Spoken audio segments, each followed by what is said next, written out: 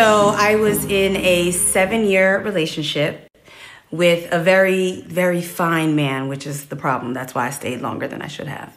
But after we broke up, I realized I was 37 years old.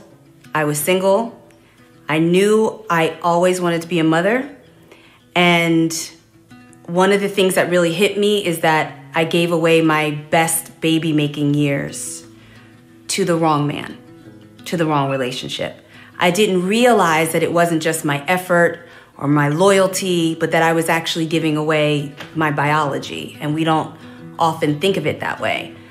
And so I prayed, honestly. And I heard God say, go freeze your eggs. And the next thing I knew, they told me that I was a good candidate for freezing my eggs. And I didn't pause. I didn't, because one of the things that is true for me is that I know I could do life without being in a relationship. But I never wanted to imagine my life without the opportunity to be a mom.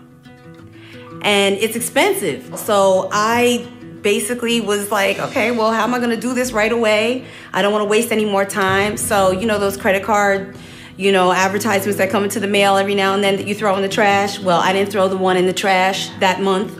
And I actually just signed up for a new credit card. And I put my entire procedure on that card. All the medication, every bill that I had. And it was hefty, but at least I knew it was gonna be paid for and I would figure it out later.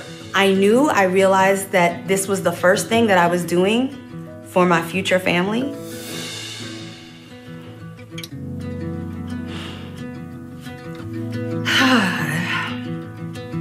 It was emotional for me because I haven't met them. And all I can do is hope about them, and all I can do is imagine their faces. But this was something that I was actually doing out of love and wanting that family and wanting children so badly. And that's what pushed me forward, is that, you only live once. And I didn't want to live the rest of my life and never see myself as a mom. And I got 32 eggs. And then I think about 2 days later, they call you and they let you know what eggs were viable and successfully frozen, and it was 29.